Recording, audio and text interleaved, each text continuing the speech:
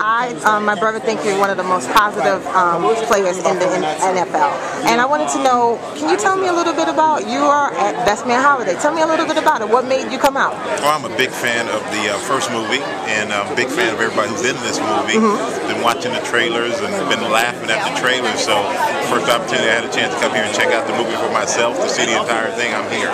Thank you so much. And I wanted to tell you that over your career, you have done some really positive moves. I love you on your show now with Kelly Ripa. It's just amazing. Did you realize that you was going to do that? Or? I had no idea. I had no idea what I was going to do. I was hoping to have a job so I didn't have to move in with my parents. So this seemed to have worked out for me. And you know, it's fun. I go to work every day. I have a good time. I enjoy myself. I can tell. I laugh, and I'm excited to get there. So that's a blessing in itself, to be able to have a job that you look forward to doing. And I do watch your wife's show, your fiance at the time.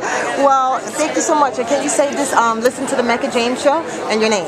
Jamaica? Mecca James. Mecca James.